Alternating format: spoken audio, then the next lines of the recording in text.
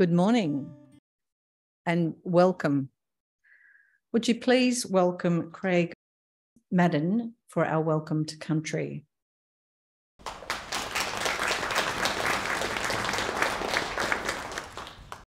Thank you very much, Mariam.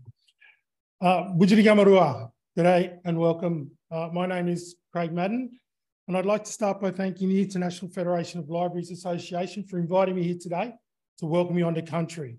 I'm a proud Bunjalung Gadigal man from the Eora Nation, and the land that we stand on here today is the land of the Gadigal people. Jinyera Gadigal. This land is Gadigal. It is customary for Aboriginal people, as we invite guests or visitors onto our land or country, that we offer you safe passage as you pass through our lands. So as a representative of the Metropolitan Local Aboriginal Land Council and a proud Gadigal man, I'd like to welcome you all to Gadigal land, Aboriginal land. I'd like to pay my respects to our elders, past, present and emerging, and honour the stories and traditions of our Aboriginal people from this land. I'd also like to pay my respects to our ancestors as they watch down upon us as we walk upon these sacred lands. To our Aboriginal brothers and sisters, if we have any brothers and sisters from the Torres Strait Islands, welcome. To our non-Aboriginal brothers and sisters here today, a warm and sincere welcome to Gadigal land, Aboriginal land. Our Gadigal clan is one of the 29 clans which make up the Eora Nation, and it's a nation that's bound by 3 distinct landmarks. So we've got the Hawkesbury River to the north, the Nepean River out to the west, and the Georges River down to the south. And within the boundaries of those mighty rivers lie our Eora Nation and the land of our Gadigal people, one of many clans of that nation. To our guests who've travelled from across the seas, welcome. To our guests who've travelled across our great country, great states, and this magnificently beautiful city of ours, welcome to Gadigal land, Aboriginal land. I hope you all enjoy the event today. On behalf of the Metropolitan Local Aboriginal Land Council and its members and our Gadigal mob, for those of you who are travelling far distance this afternoon, please travel safely. Once again, welcome, welcome, welcome. And remembering that under the asphalt and the dirt and the waterways of this beautiful country, it always was and always will be Aboriginal land. Thank you.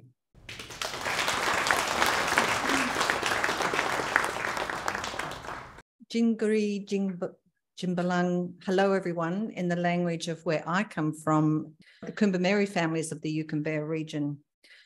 I acknowledge I am on the land of the Gadigal people of the Eora Nation, and I pay my respects to their elders past, present and emerging. I recognise the continuing connection to the land, waters and sky, and I'm incredibly grateful for that very, very warm welcome from Craig. Good morning. I am Marion Morgan Bindon. I'm the Supreme Court of Queensland Librarian and CEO, and I'm also the chair of the IFLA Library Buildings and Equipment section, a small but very mighty and very action-focused section of IFLA. And under the stewardship of Philip Kent and Margie Kirkness, I welcome you to our midterm seminar here in this beautiful city of Sydney. A special welcome to our International LBS Library Buildings and Equipment section. Don't you love acronyms? Librarians love them. So IFLA, Library Buildings and Equipment section. Our international committee members who have joined us today, to our sponsors and to each of you who have come today to attend this seminar. Library design matters, and today we're talking about building excellence, global and Indigenous trends in library design. We have a lineup of distinguished and international speakers with topics from libraries in transformation, global trends in library furniture, and incorporating Indigenous principles into library projects. In addition to our thought-provoking speaker program, we have the library tours, which some of you have already taken part in, and there's another one this afternoon. But we also have a unique opportunity during lunchtime to not only speak with your colleagues, but actually to visit the award-winning Living Lab Classroom Native Garden, just a couple of minutes walk away. The garden was created in 2021 with staff and students partnering with IndigiGrow, a local Aboriginal-owned social enterprise, to plant and create the garden. It's a tool to learn about country, with plants displayed using their Indigenous names.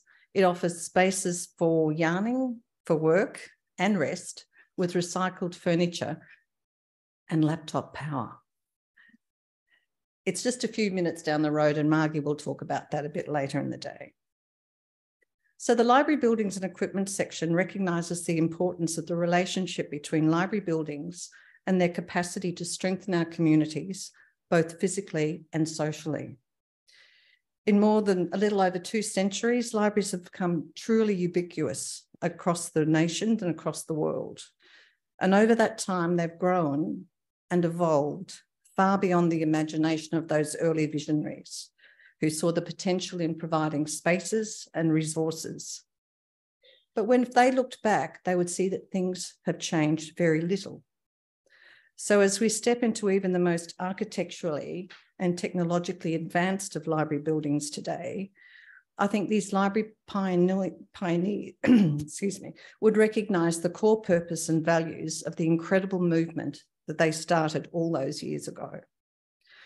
Our libraries, no matter what type, and everyone's represented here today, are the beating heart of the communities they serve. They're spaces that bring people together. And more importantly, they're also agents of social change. They have the potential to be places that inspire and uplift and create and reflect the communities that they serve. The library paradigm is also a knowledge society, providing opportunities for inquiry, inspiration, and learning. And today you will have that opportunity. What will inspire you today? What questions will this seminar evoke? I look forward to your conversations. I look forward to your questions and your reflections on today. And would you please welcome the chair of our morning session, Margie Kirkbess.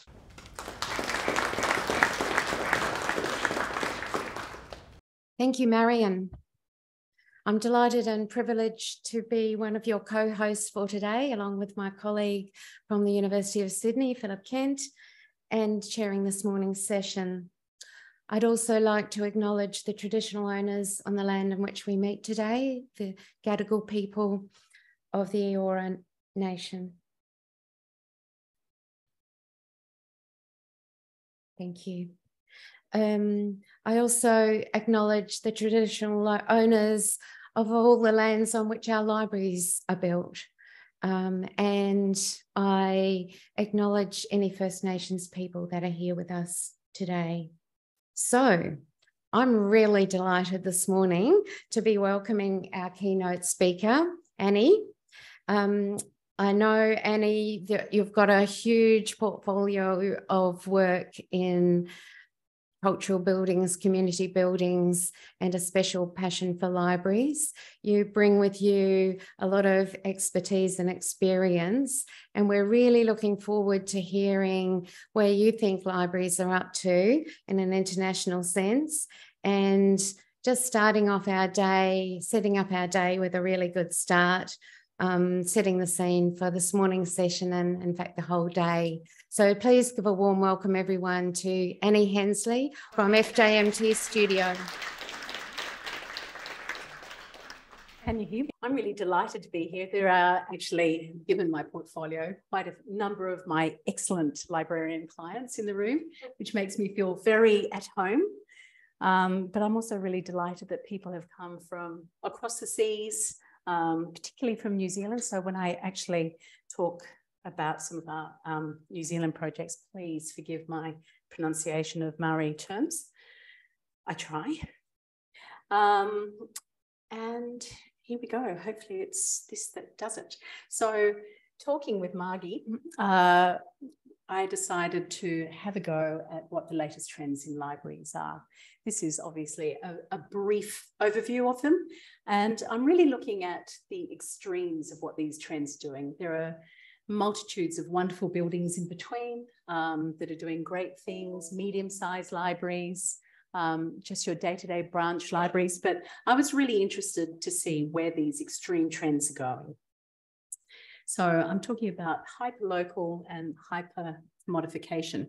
So we also acknowledge Aboriginal and Torres Strait Islander peoples and the Eora Nation, whose ties to the Sydney Basin extend through millennia and continue into the future.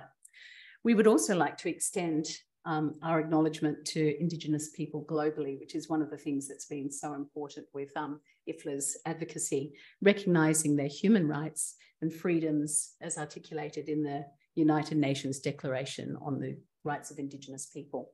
So I think this one is really something that we're starting to focus on in library design. And I'm going to do a thing that is actually quite common in New Zealand in particular, and I think we should do it more here. It's called positioning, which is why am I here and where did I come from? Well, I am here because I'm an architect. I chose a studio that really focuses on public benefit, on place-specific design and design for community. And obviously our focus from that is particularly on libraries being a passion. And that's why I'm here today to talk about that. But where do I come from? Well, I don't really come from here, do I? So in terms of positioning, my ancestry is European. It's English, Scottish, Irish, German, Jewish. And we came to Australia, and my relative affluence, my education has been to the detriment of First Nations people in Australia. So I acknowledge that, and I work very hard now to reinforce the rights of First Nations people and embed their culture in buildings as much as we possibly can. So just a bit of housekeeping. FJMT has just become FJC Studio, if you see it around, recognising the leadership of our managing principal, Elizabeth Carpenter. So wonderful to have also a female lead in our studio. I would also like to thank IFLA for inviting me to this. I have an enormous passion for the advocacy of IFLA, whether it be Indigenous rights, whether it be design excellence, and lifelong learning. And this building here actually won the IFLA award many years ago, the Craigieburn, the Hume Library and Learning Centre.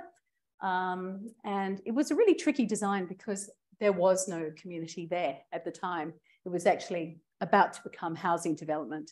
But of course, now we know there has always been community there. And so some Danish gentlemen turned up at the library and went for a tour, and we won that very prestigious award, and we're still very proud of that. What I wanted to talk about firstly is this increasing commodification of architecture, particularly the perceived value of the starchitect, who is a star architect, and they are increasingly designing the homes of cultural institutions and particularly of corporations. And the question is, why is that concerning? And we'll go through that in a little bit of detail. And so my exploration begins with a bit of a look at the World Architecture Festival Awards, because really they look at international architecture all over the world and really are seen as the sort of peak awards for architecture, and just see what architects think great design buildings. Now, some of these are obviously libraries, but there are all sorts of different types of buildings. And the one that won the World Building of the Year last year was actually one down at Circular Quay by 3XN, Quay Quarter. It is an enormous refurbishment of the large AMP building at Circular Quay, but it also includes a large amount of ground plane and a whole precinct with heritage buildings, etc. What we see of this is it is an international architect who built it, and it has supersized the area of the building to increase its value.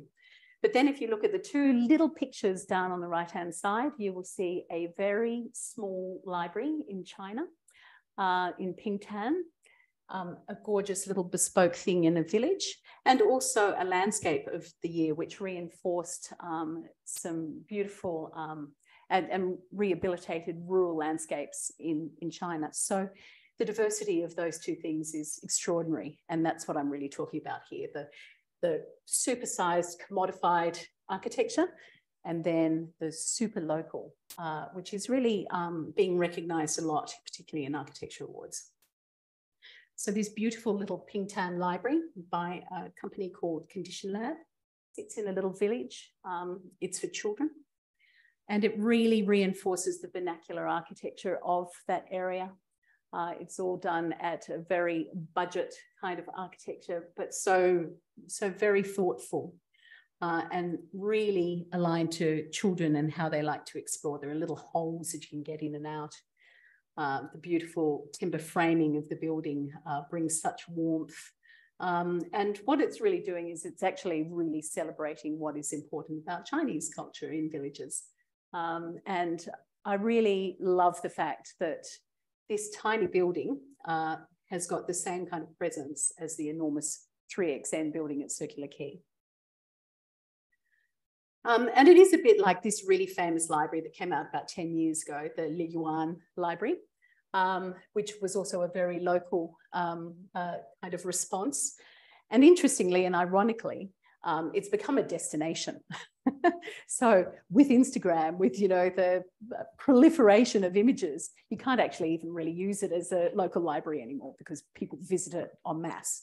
But again, you know, this ability to say we have our own culture, we have our own environment, our own beautiful context, and we should celebrate that wherever we can. So returning to 3XN's Quay Quarter, the values of Starkitecture have really played a role in city branding. So if anyone knows the Bilbao famous art gallery, that was really, I think, the beginning of the Starkitect era. And that's quite a long time ago now. And now there are a whole series of international architects who do these gobsmacking buildings all over the world. And it's perceived as bringing greater value to buildings and also, you know, improving urban and economic effects by selecting these architects. That's not to say that they haven't tried really hard, the developer, to do a beautiful place-centric ground plane, which includes some wonderful artworks by Jonathan Jones. I highly recommend you go and have a look at them. They're just beautiful, like the clusters of oysters on the sandstone wall. But it really is part of this wider trend. And for those who live in Sydney, this is Cockle Bay, which you might go and visit if you're a visitor. And the vast proportion of buildings that are being built there by international architects. It's Wilkinson Eyre, it's Renzo Piano, it's Roger Stirk, it's Snøhetta. So really, you can see that the vast proportion of the shoreline is now all international architects. You'll see these two little Australian ones. That one's ours. We got one. We got one little building in there. And, you know, just to be honest, we have been in the competitions for a lot of these and we've lost them all. So no sour grapes there.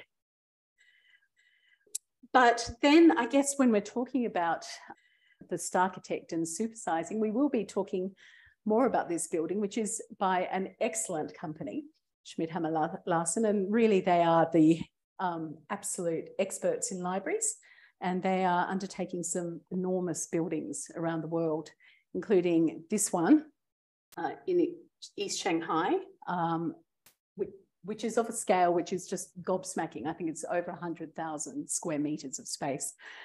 And when you're talking about these supersized institutions, you're also starting to question how do you bring meaning and human scale, which is so important in libraries, to these large institutions. And then just because that one was 100,000 square meters, this one, which has just been commissioned in Wuhan, is going to be 140,000 square meters, which is, I can't even conceive of what you put in a building of that scale.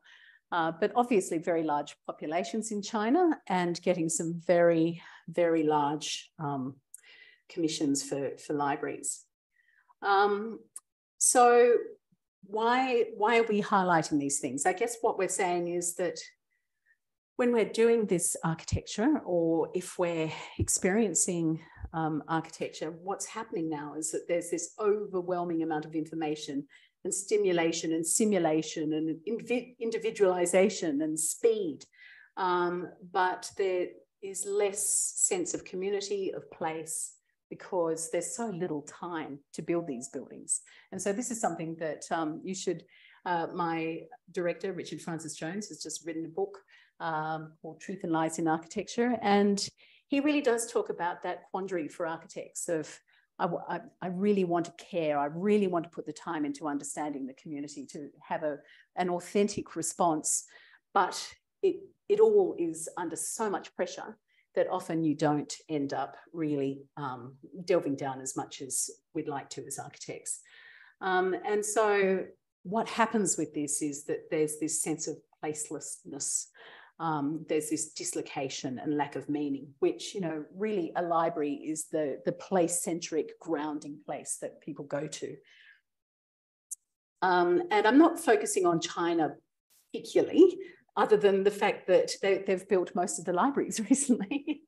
And so I just thought this was interesting with the varied architects who build in China and do these enormous buildings. How are they trying to apply meaning? And a lot of those architects are really trying to apply meaning. But, you know, you do question sometimes whether there's enough application of embedding culture in these buildings. So SHL's building is based on the idea of a rock. The Eye by MVRDV. This one could be interesting when it's finished, the Ginkgo Forest by Snoheta. And then Cloudscape up on the right is by Mad Architects. And then down the bottom is the next huge building by MVRTV, which is talking about canyons. So, you know, they're strong ideas, but in terms of embedding local culture, I think it's really difficult with these very large and very time pressured buildings. So I'll just read this little bit from Richard in his book. The architect, then weighed down and disempowered by unreasonable demands, regulations, committees and contracts, intense pressures of cost, time and construction processes, vested interest, opinion, consultation and good taste, is largely silent on issues of substance and all too often relegated to the creative generation of competitive, marketable images for, well, Instagram. So, you know, some of these buildings, it's interesting, would not be able to be designed in Australia. They don't comply with codes. But, you know, the lusciousness of the Instagrammable building is very clear. And what you see, if you are working in a library, is that a lot of those levels of books you can't actually access without stepping up and stepping down, let alone having arguments about whether you use the bottom shelf. So, and, you know, all the books that are above a certain height are just images. So it really is about the image of a library. And you get these repeating elements of, you know, the amphitheatre. Yes, we do amphitheatres too. And these sinuous shelves, and the shelves up to, you know, 4 stories up in the air. And a lot of that is about imagery and repetition of imagery. Then at the other side of this is what I'm calling hyperlocal. And these libraries vary enormously, from proper branch libraries through to little school libraries. And as you can see, it's really about craft. It's about celebrating the context, the environment, the natural materials of the area, the talents of the community. And this gorgeous little one in India, the Maya Samaya Library, is by an architect.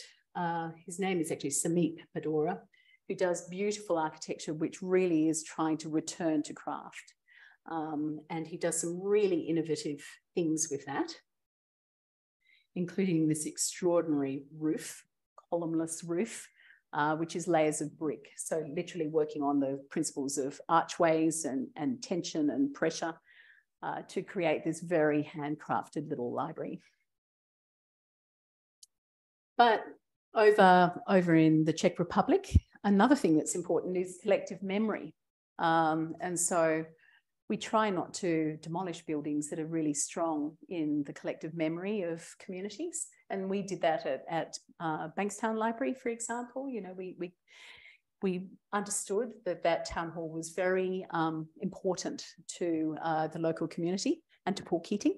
And we reused it, and it really does remain in the collective memory, even though it's now become a library and a theatre. So this one's a little rectory. And one of the things I love about it is just the respect for detailing, the respect for materiality, heritage ways of putting buildings together that has taken care and love and really does use the natural materiality to complement the heritage of the building. And equally in Belgium, and I can't say this word, but fundamentally it was a very large cloister, and it was renovated with a whole series of collaborating architects. And look at that beautiful courtyard. It's just fantastic. So it's been brought to public use now. And the level of detailing, the integration between the heritage and the contemporary insertions is just so beautiful. I could put up dozens of images of this one. But again, it's that reinforcement of place, that reinforcement of collective memory and of value. And this one that was at the header, there are some people doing fascinating things with bamboo. You might have seen the Bali architect on one of the Apple channels. But this one in Chiang Mai is just a little school library with this extraordinary ceiling, all made by hand out of bamboo, and probably at minimal budgets, as you can see from the lights, but such an extraordinary result. So why are we drawn to these libraries which embed culture, craft and history? Do we yearn to connect with culture, with the communal making of things, to understand the meaning and significance of a site through collective memory, to share common stories, to enjoy an authentic response to country and climate? And connecting with country, which you might have all started to hear about, which is the government architects' draft framework, is fundamentally requiring architects to consider First Nations design in our buildings. And what is needed there is the time to authentically engage with traditional custodians, to really understand the site, to engage with community and the site, to share stories, and then embedding and showcasing that skill and knowledge. And also about healing environment. We really enjoy, sort of trying to consider healing ecosystems. And you'll get to see the amazing Shannon Foster this afternoon, hear from her. And we work with her. She's a Darawal elder. And she also has extraordinary knowledge about botany and ecosystems, and actually works with Indigigrow. And obviously, being an IFLA conference, I wanted to just highlight the advocacy that IFLA is doing in relation to promoting and safeguarding culture and heritage. And you may think that that's really about the collections or your programs, but it should transfer just as much into the actual environment of the library as well. And so I thought some of the quotes out of this were really interesting. Libraries are increasingly engaged across a wider range of tangible and intangible forms of expression. And the most important one, of course, is the expression of the building itself, the first thing you actually see. And showcasing artistic skills. We really love to embed art into our buildings, but it shouldn't be a slap-on. It really does need to be part of the making of the building. A part of co-design. And as the key cultural infrastructure of any community, it has an obligation, I believe, to reinforce First Nations culture. And then there's that lovely idea of being the guardian of the memories of the world. Well, yes, as you saw from the European and Asian ones, those memories, that collective memory of heritage, but also the memories of millennia of occupation in Australia. So I'm just going to give you a couple of examples. I'm not going to focus on too many libraries, particularly not New Zealand, because I understand we've got some wonderful New Zealand speakers coming up. But I did want to talk about our first experiences of connecting with country, which was the Toyo Tamaki Auckland Art Gallery. And it was way before connecting with country became a framework in Australia. And New Zealand being bicultural means that there was a really strong obligation to work with Maori people to develop this very important public building. And it took care and it took deep listening, and it took a lot of time. But one of the wonderful things about this building is, despite the fact that we are Australian architects, it has been embraced by New Zealand and Maori people. So what are some of the things that we referenced into this design or embedded in the design? Well, one of the first things is the creation story, the Maori creation story, which talk about the woman and the man coming together, the woman as the land, the man as the sky, and then the child being the tree, trying to push them apart. It's a bit racy. And you can see it right here. You can see the tree. You can see the very strong ground plane. You can see the presence of the sky and the tree pushing between the land and the sky. The tree in the background is called a putukawa tree. It is sacred to the Maori people. And the canopies of that building reinforce the form of the putukawa tree. And you get these lovely reflections between the natural tree and the canopies as you walk around the building. The columns are carved by Maori elders in the tradition of the extraordinary wood carving of Maori people. And there are a series of wonderful artworks embedded in the building, including all the thresholds into the building, into the galleries, which are to do with mana ikanka, which is, welcome and passing through. And then the ceilings were made of sacred kauri from a fallen forest by local boat builders. And this one's really interesting, Te Ao Marama. I had it before, which is the Auckland Museum. And this was a relatively modest commission, but fundamental in decolonising this very colonial building. And the importance in New Zealand culture of mana whenua, which is fundamentally the ownership of land, the rights of that land, but also providing hospitality for guests coming onto that land. And that is an essential part of any development of a building. And you couldn't get a more colonial building than that. So needless to say, despite the fact that it was housing incredibly important Maori and Pacific Islander culture, it was very colonial indeed. And it sat on a very significant hill to the Maori people and had fundamentally occupied it. Here it is in its development. And so we undertook these interventions to really strengthen the Maori culture in the building. We cleaned up the corridors that led from the entry through to the Maori court. And within those corridors are a whole series of different things that really explain culture as you head towards the court. And then this existing, I've just forgotten the name of it, it will come back to me, bowl-like shape, has been sort of revealed and a new space created underneath. So this is what it looked like originally. And here is what it became. And the ceiling is part of the astrology of New Zealand. And then the entry is really enforced. Here are the pathways going from that entry through to the Maori court. There it is, the Hotanui. And the atrium itself, cleared of those slightly strange stairs, was reinforced by a whole series of blades and columns that had a footprint that looked like the nautilus shell. So the paper nautilus is a very important thing to Maori people and Pacific Island people.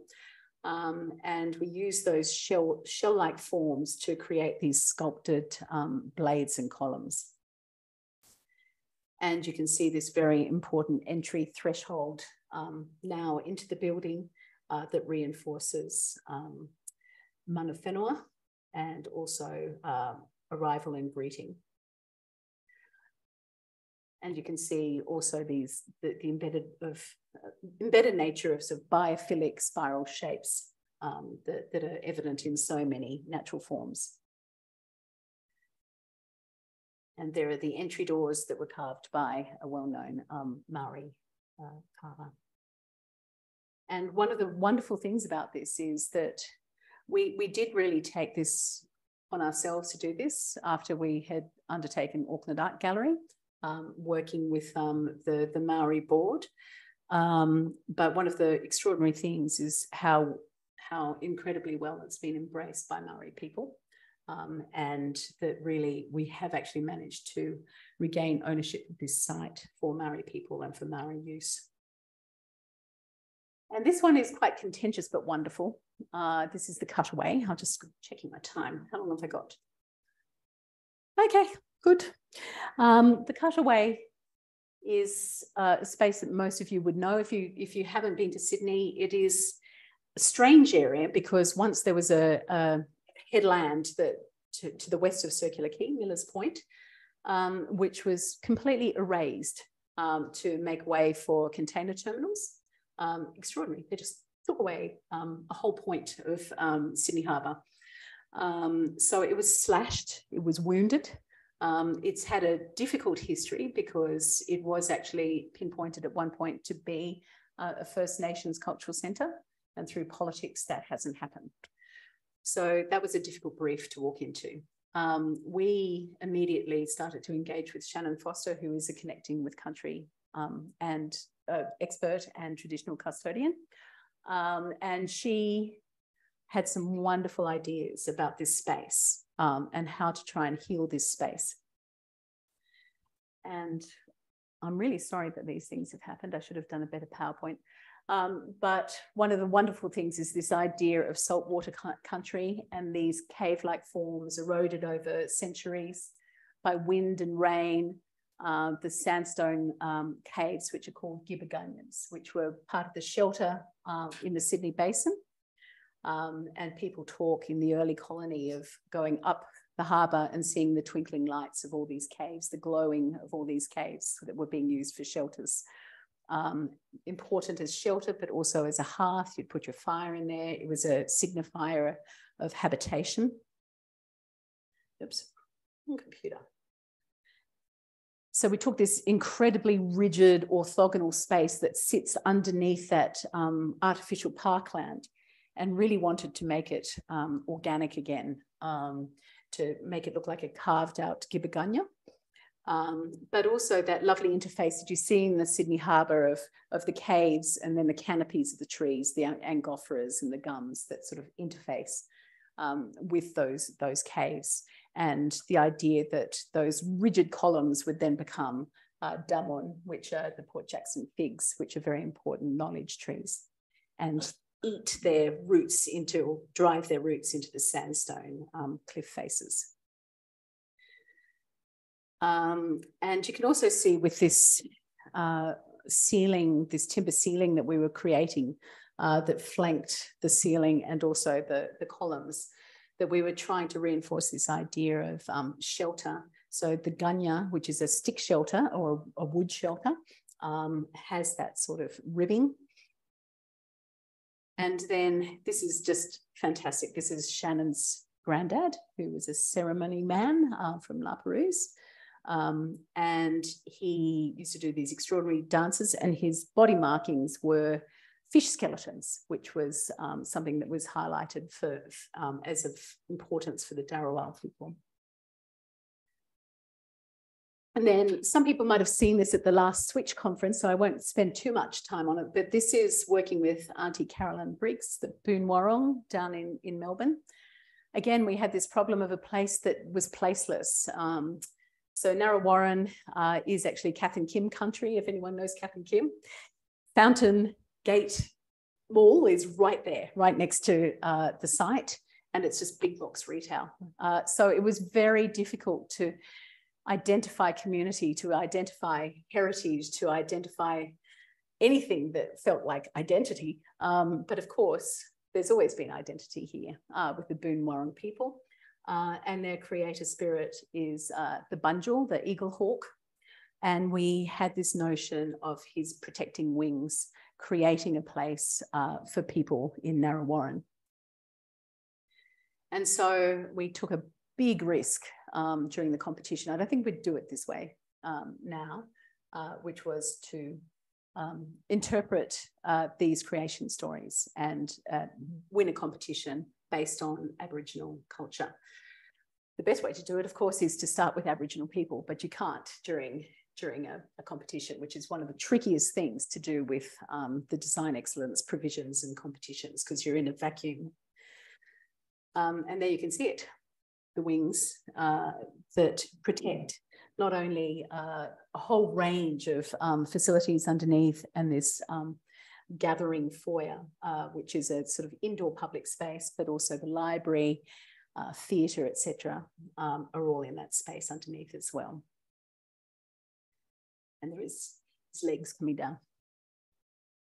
And you can see there's not an awful lot there, a lot of residential. But then we also thought of connecting a whole series of different paths that could come to this place from the mall, from local residences, from the Oval, and have a node of gathering place in the middle of this connection, which you can see developing here. And we riffed off another Boon Wurrung artist's design by Kathy Adams called The Meeting of Many Paths, which was based in this area. And you can see it translating into our scheme, sheltered by the wings of the Bunjil.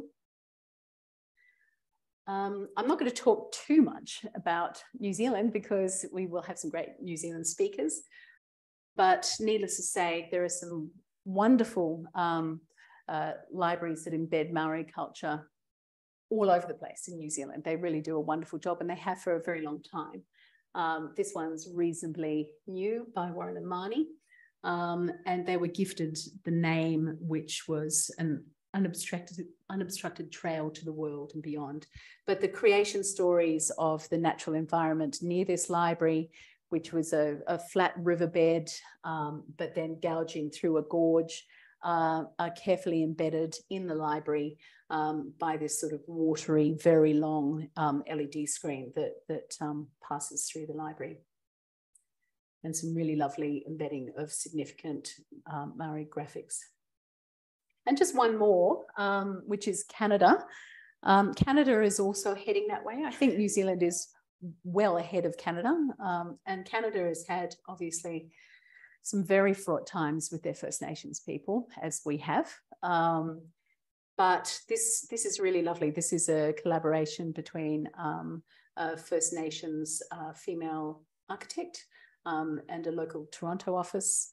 And it's the idea of modernising typologies from Indigenous architecture. And the building's location is on treaty land, so I think it's really important that that is considered. And the First Nations architect is also from that land. One of the things that's really touching about this is actually that now that there is a mandate coming out of the Commission relating to the residential school system in Canada, there's a mandate to embed Maori culture, Northern American Indigenous culture into buildings. And it's really quite beautiful. There's, I can't wait to see it finished. There's the idea of the roundhouse, which is a gathering architecture typology. And then one more, which is Saskatoon. Again, I'd be really interested to see how this one turns out. It's a longhouse, as you can see, which is a typology as well. And then it's really got this, some people were saying teepee. It sounds a little bit too, stereotypical to me, but I think it could be a really lovely building. and room for smudging, which is a bit like smoking in Aboriginal culture, of cleansing and actually being able to do that inside. So where did we get to with all of that? I think what I'm trying to say is that libraries, more than any other space, have the ability to ground people in their place and in their community. And with the commodification of architecture, there is this danger that you can create an exceptionally beautiful building, such as Zaha Hadid's building in Baku, but you don't know where you are. And I think what needs to be considered with the development of new libraries is how important is that to actually reflect a community and a culture and a context. And we were actually quite astounded because we were up against Zaha's building at the World Architecture Festival, our little art gallery versus Zaha Hadid architects. We won. In fact, we ended up with the World Building of the Year, which was incredibly humbling. And that was more to do with the fact that we did a very important process with First Nations people, and people could really identify that this could be nowhere else but New Zealand, nowhere else but that part of New Zealand. And the local response has been really amazing in terms of people's sense of ownership of the building. And just last year, here's another one, another New Zealand building very embedded in Maori culture that won also a World Architecture Festival. I think it was for a commercial building. So people are focused on it. And I think, you know, if you ever got to a point where you had the luck of and stress of having to do a new library building, yes, I'm looking at some of my clients here, the ability to work with First Nations people should really be considered as a great opportunity. And that is about me, I think. Did I run on time?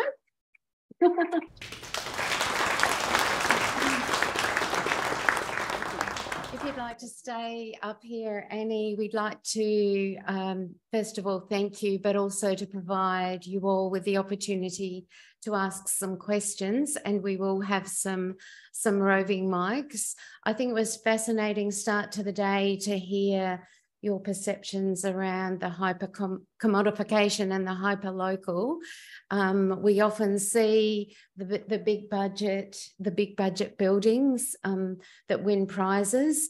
But, you know, I am pleased to say as a member of the IFLA Public Library of the Year Awards panel that when we're looking at judging, we do try and look at criteria that talk about what the building does with the local community. And so it's not only the big budget buildings that give back to the community.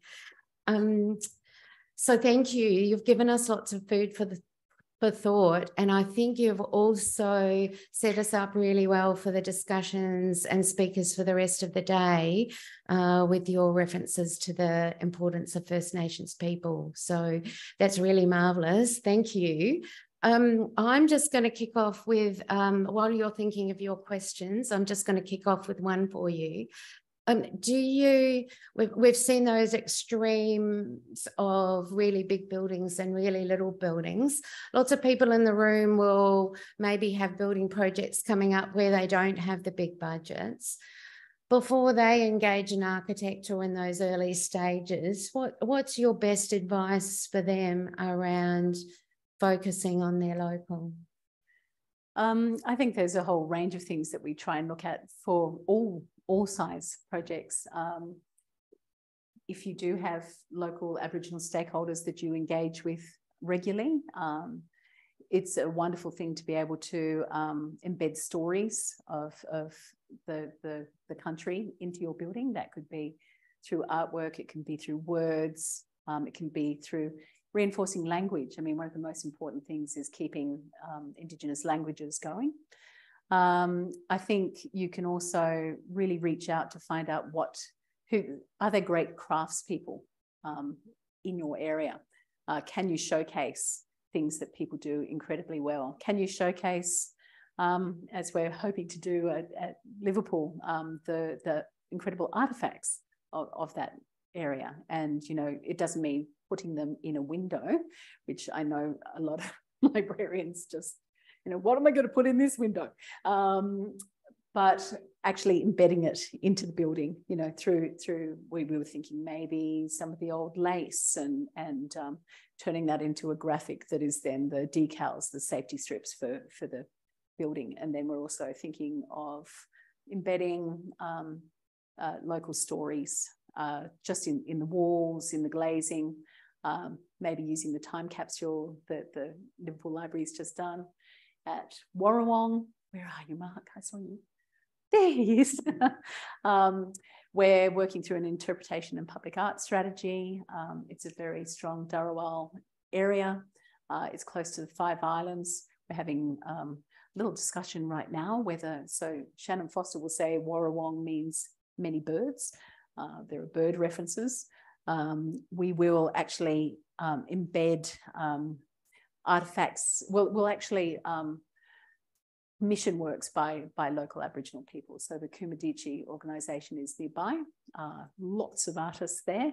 And it's not just murals, you know, we've got this thought that maybe over the kids area, there are these beautiful, weaving is really strong. So there are these beautiful crazy fish made out of reeds that we'd like to suspend as part of the artwork and lighting in the kids area. Sky's the limit, really. But if you can make contact with local Aboriginal organisations and just find out what's available. There are also, as you know, a lot of really good Aboriginal children's books that have beautiful artwork, they have beautiful words, and you can actually reach out to those authors. Yeah, that's just Thank you, Annie. That's great. Now, we do have roving mics available. Would you like to put your hand up if you'd like to ask a question, please?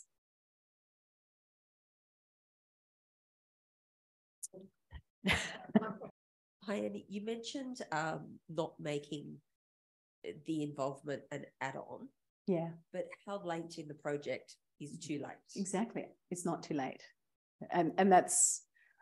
I think both Warrawong and Liverpool were at a time during COVID where it was very tricky to engage. We have actually managed to engage more with First Nations people.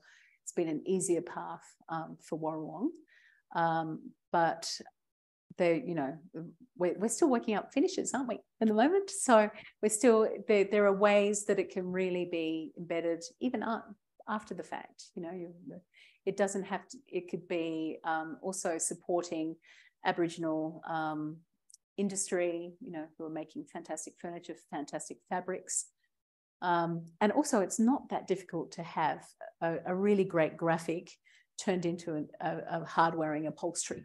So the next time you're doing your big refurb of all the chairs, rather than just getting your normal stuff, your Warwick fabric, why don't you go a little further? Sorry, Warwick, you know, you make some great fabrics, but maybe think a little outside the square about what you could actually do to reinforce local culture.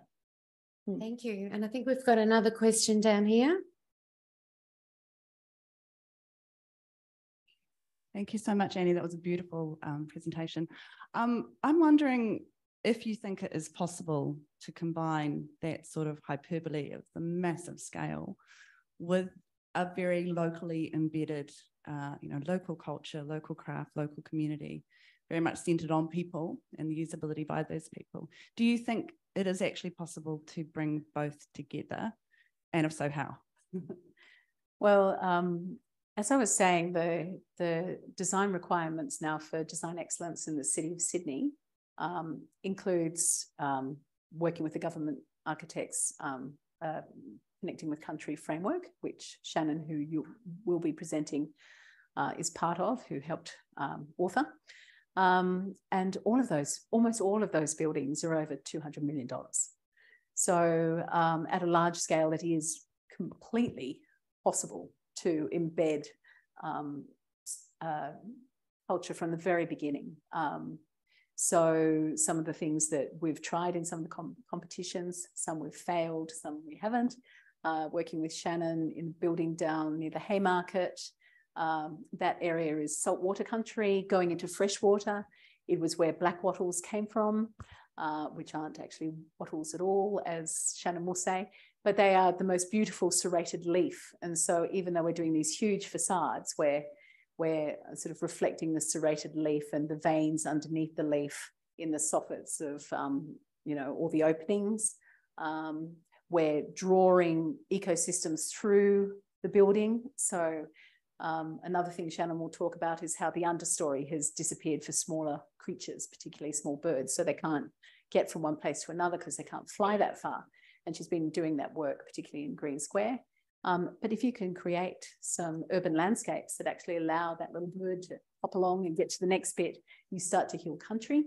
There are all sorts of things at the massive scale where, the whole tower might be symbolizing something. I think we've done towers that symbolize a shield or symbolize, if they're relevant, but it should go all the way through the building. It should go into the finer grain of the detailing and the landscape. Yeah. Thank you. Any more questions? Yes, one over here. Thank you. Just hold it. Thank you.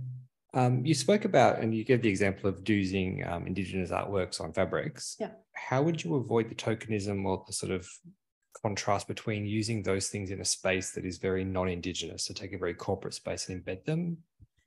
Yeah, I think a lot of Aboriginal creators get a little bit fed up with the fact that they think that all of their graphics are just terribly, terribly souvenir style, tokenistic. Whereas, the sophistication of a lot of those designs mean that they fit beautifully in highly corporate environments as well. It's just a matter of choosing what you want to choose. And, in some of those situations, you might not necessarily be trying to express the country of that locale, but you're doing something else, which is reinforcing, the economies of First Nations people, which is just as important as connecting with country. Yeah. Thank you. And that brings to, do we have one more? One quick one. Thank you. Thanks. I have a particular interest in involvement in various sort of precinct planning projects and master planning and things like that. And these buildings are obviously really important social infrastructure overlays. And I was wondering if what sort of trends you're seeing when it comes to buildings of that nature and the way they're thought about in those precincts, and how we start to think about co-locating activities and bringing different social aspects into libraries, and maybe some really successful examples of that. Yeah, that's a big question. So if we start with the precinct planning, I think, again with Shannon, we have been working on the Blackwattle Bay Master Plan, and she did a Connecting with Country framework for that, which will will sort of stay with the project well beyond the master plan phase and into the actual creation of those buildings. So it's a series of principles that can be used at different levels of detail. When it comes to the multi-use side of things, I think probably the Auckland Museum was a really interesting example, because there was no brief to turn that area under the Tanawa. There it is, I found it, that word, under the Tanawa, into anything other than an entry foyer space. And what we've actually managed to do is embed culture well enough so that Maori people feel welcome, they feel a sense of ownership, and so they should be. So part of mana whenua is that you have rights to use those spaces.